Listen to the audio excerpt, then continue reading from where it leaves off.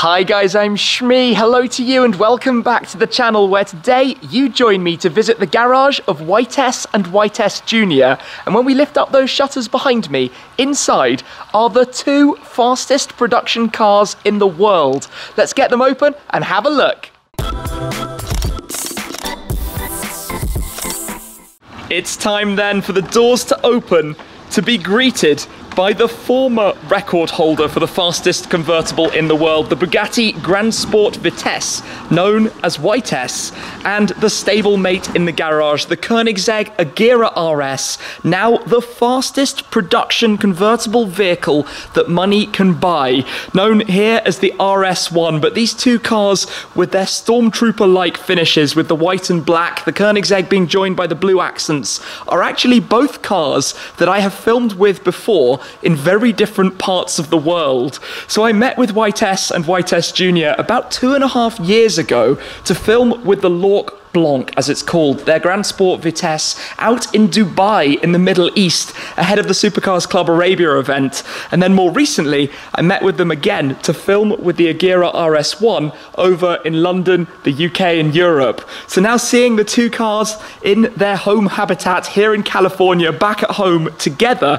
is actually really quite fun for me, seeing them right here side by side. Now we are talking about two exceptionally powerful cars. The Grand Sport VItesse, 1,200 horsepower, 1,500 Newton meters of torque. The Koenigsegg Agera RS, with the 1-to-1 engine upgrade, has 1,360 horsepower and 1,371 Newton meters of torque. In the Bugatti, you've got an 8-litre quad-turbo W16.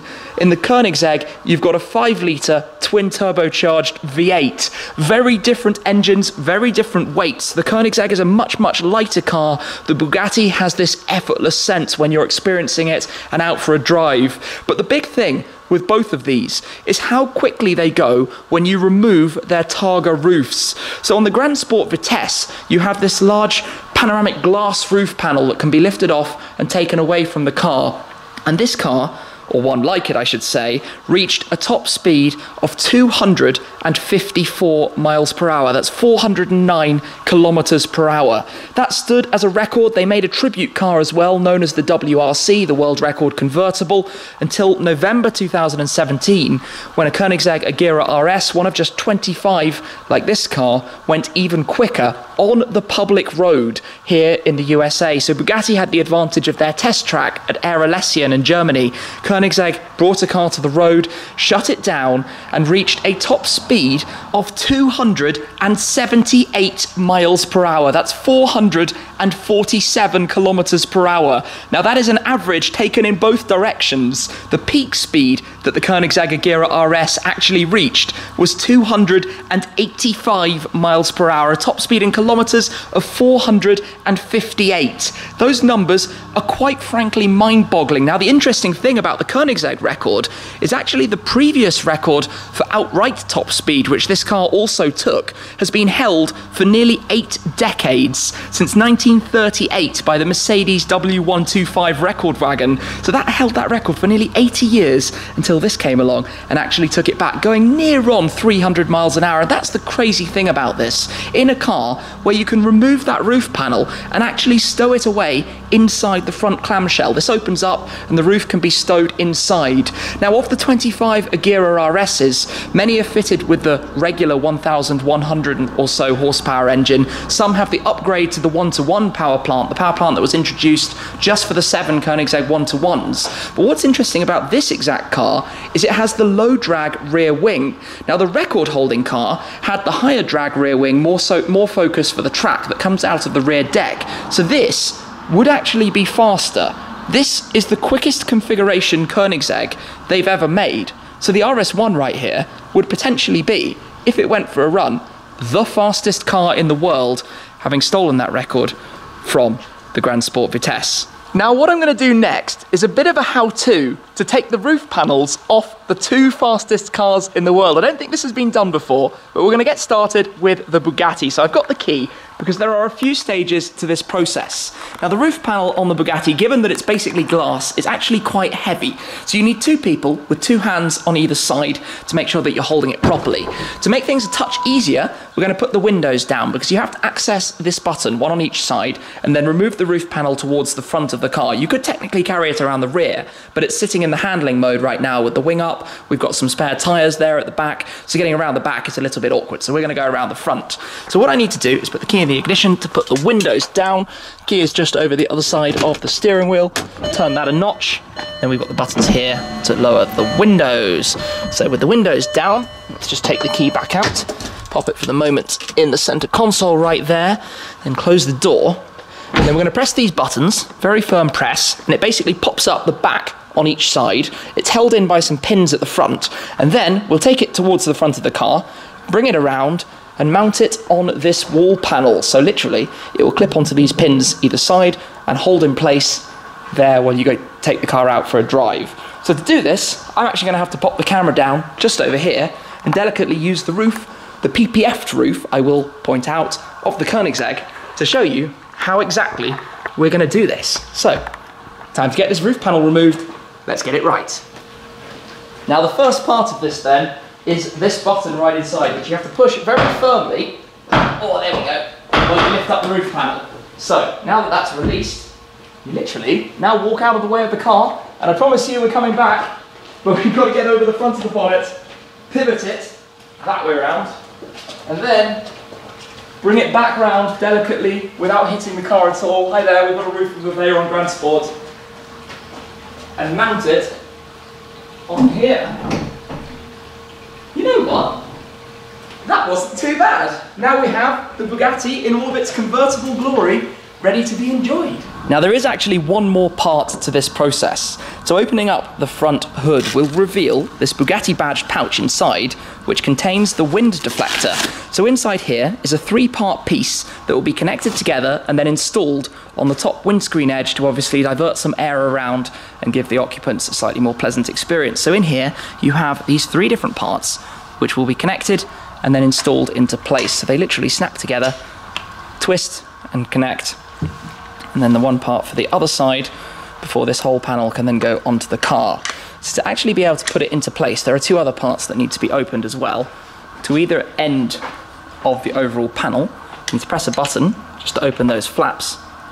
And this then, much smaller and lighter piece, will simply be connected into place using those same pins where the main roof itself came out from, and then literally snapped down and held in place, giving you basically a cleaner and smoother finish across the front windscreen. So all that's left to do now is close up this pouch in the bonnet, put it away, and there you have your convertible Bugatti Veyron. Simple. The special thing then about the Agera RS is that the carbon fibre roof panel gets stowed away inside the front clamshell, so you can take it with you. Just in case it starts raining, you can actually put it on. Now there is available for the Bugatti a kind of fabric roof that you can store away, and that would then go onto the car as well. But let me talk you through this process, which is actually slightly more complex. Now firstly, to open the door on a Koenigsegg, if you're not familiar, there is a button down here, which is very clever because the door itself opens like this, on a very multi-way axis, opening up in a rather clever fashion to reveal the interior, which in this car is absolutely lovely. Now if I just take a step inside the passenger side of the Agera RS here, where we're greeted by the lovely Koenigsegg key in the shape of the crest, I really actually quite like that an awful lot. I can talk you through the process. So there are a series of 5 clips. You have to press a button and bring these down, which are really quite stiff. So 3 of those around the front. If I can just get this, there we go. And then there are 2 more behind. So we've got one just here, which is going to be a bit awkward for me to do on camera. But to actually access those in the first place, we need to power it up to control the seats, because the seats are electronically controlled via the system in here. So you can select driver side or passenger side, select the base, and move it forwards so that we can access the panels behind. So I will just do this for a moment, power it back off, and jump out so we can reach those clips. Now then, we can access back here where the clips can be found up on the roof. That was actually quite a lot easier. come around to the other side because we also need to open up the front bonnet. So with this door again, button down here, the window drops slightly just to make that process a little bit smoother. And then interestingly, when you then open the bonnet itself, which is done right the way under here, they'll drop all the way down to prevent the windows getting hit when you then open the clam up. So we need to get this last little catch here. There we go, all 5 open. Now when we then lift that off, we can bring it much lighter, it only needs 1 person to carry it, and put it inside the bonnet here. So there's another catch. I think I'll leave my right hand for this, just inside here. There we go, that's quite significantly heavier. And in the front, you have this very beautifully shaped area surrounded by carbon fibre, where the roof can go inside the bag. You lift these up, which are for rain. Now you shouldn't have rain coming through if you're taking the roof off, and then put the roof in the bag, tuck it in, and it all fits perfectly.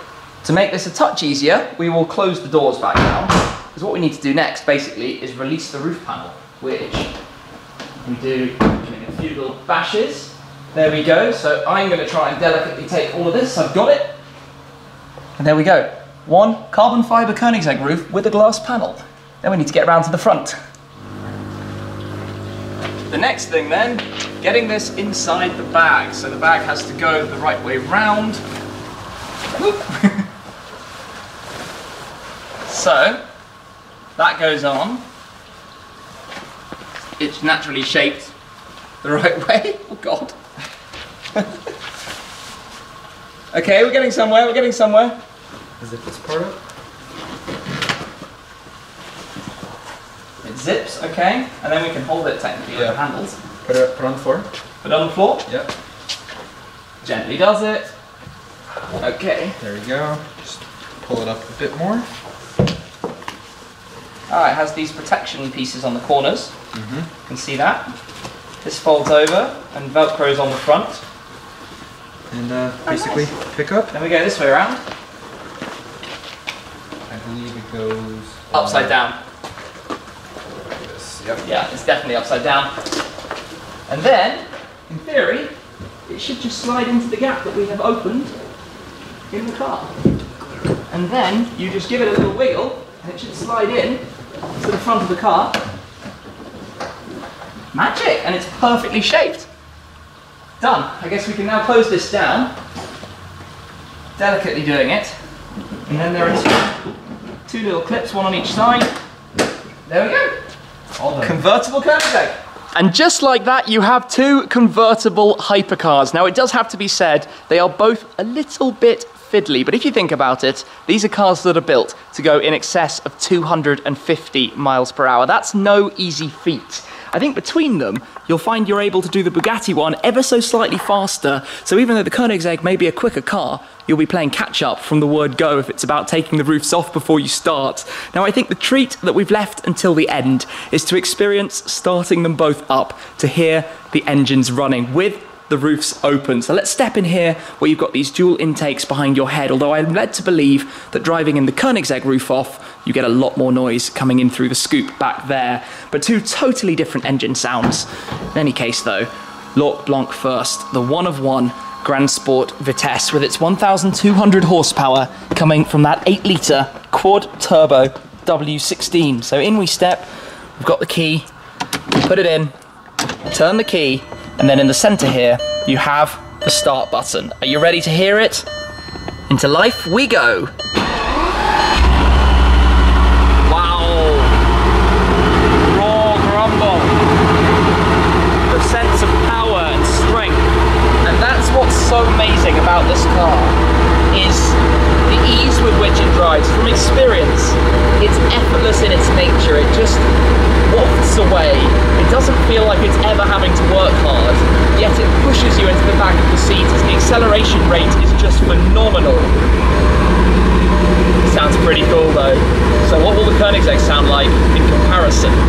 That feeling then when you step out of a Bugatti to go and step into a Koenigsegg Agera RS. It is a big thanks to Whitesse and Whitesse Jr. that we're shooting this today and able to come and have a look and explore these extraordinary cars.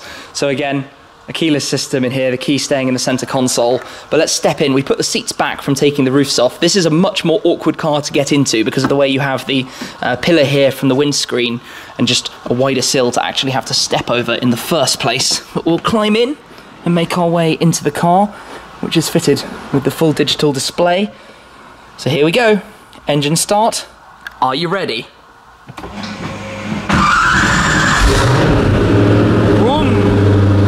That V8,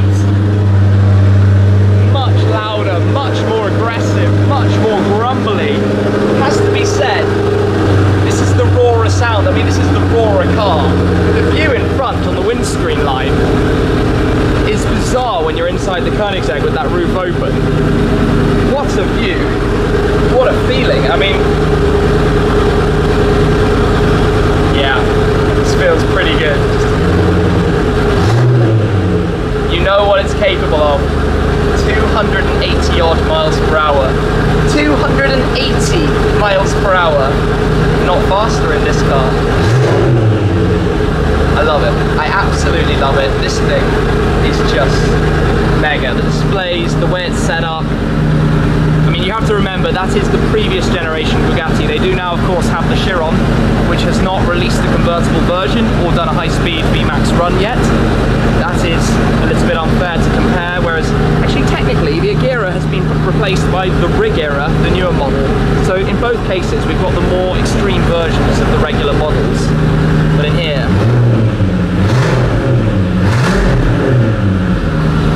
that is an addictive noise. Unbelievable. Anyway, sadly, off we go. That is that for now. So then the awkward task of climbing back out over this side sill, which I can just about manage. Yep, there we go. Job complete. So between the two, how do you decide which is your favorite between the Bugatti and the Koenigsegg? What's it going to be then that dethrones the fastest car in the world? How long is it going to be until we have a car that can do 300 miles per hour, a production car that can still be driven by the likes of you and I on the public road? It seems like a ridiculous prospect, but it can't be that far away. Will it be a future Koenigsegg? Their later model, the Agera, is actually limited to 250 miles per hour due to the way it's a hybrid and the electronics switching off at that speed.